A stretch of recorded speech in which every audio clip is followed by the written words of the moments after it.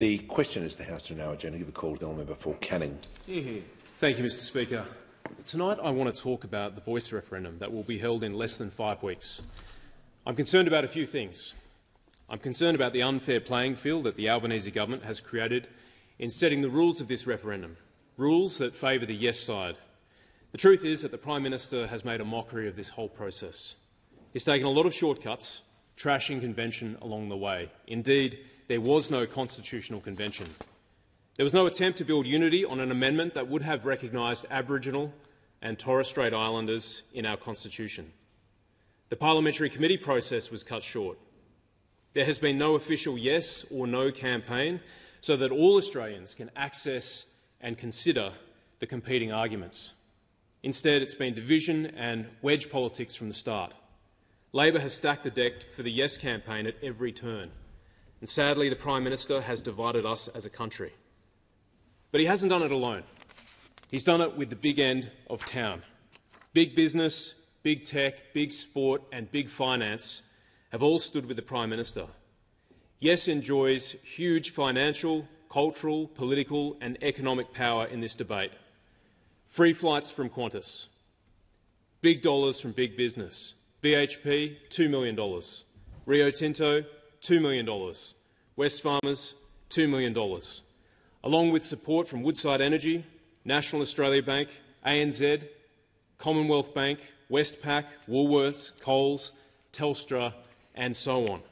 The Prime Minister refused to grant equal public funding for each side of the referendum because he knew he could count on big money flocking to the Yes campaign, and they sure are delivering. Along with big business and big finance, big sport is backing the Prime Minister's divisive voice campaign. Every major sporting code is on the Yes ticket, and big tech like Facebook run a form of soft censorship with their underhanded RMIT fact-checking operation. Now, for the average Australian out there, it must feel like you don't have a voice, that you can't be heard. Well, tonight I'm giving Peter from Queensland a voice inside this chamber. Peter sent me an email last week, and I think he speaks for many Australians out there, those who love their country but who don't have the money or the power or the access like those in the Yes campaign.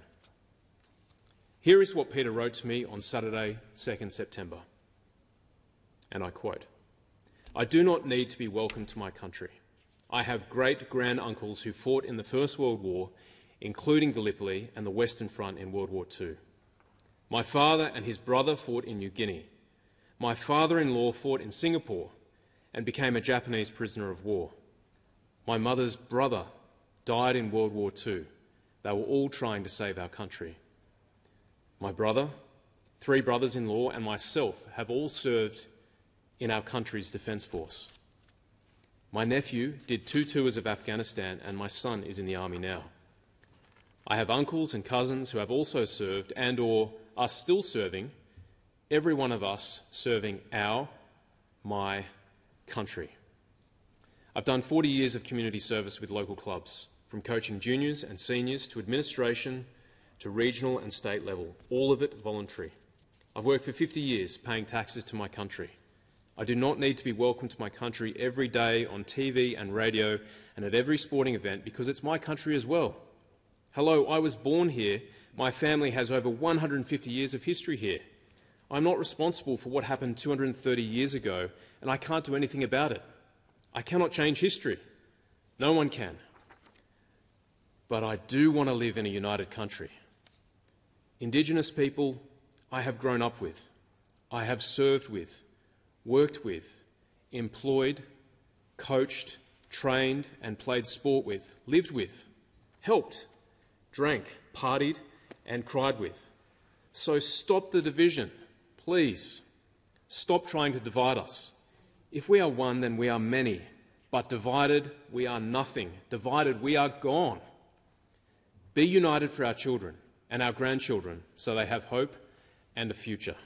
Be united and we will be strong. Are you? I am Australian." That's from Peter in Queensland. And Peter, I'm very glad to give you a voice tonight in this chamber, the House of Representatives, the People's House. Thank you.